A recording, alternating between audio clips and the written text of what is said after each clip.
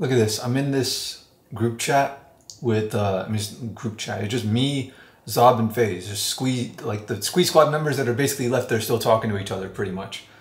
And FaZe sends this clip from Instagram. He's just like scrolling through Instagram. He sends this clip, and you know those clips that are like that show like everyone on Instagram is extremely out of pocket. Like they're ruthless with their comments, right? I'm thinking it's gonna be one of those. It says act like we're at a Hispanic party in the comments.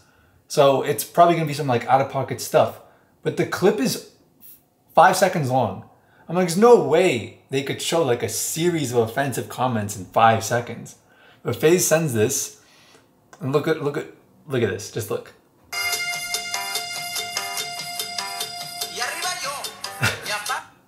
It's me. It just says, "Hey Holmes, you got the drugs from 4 weeks ago."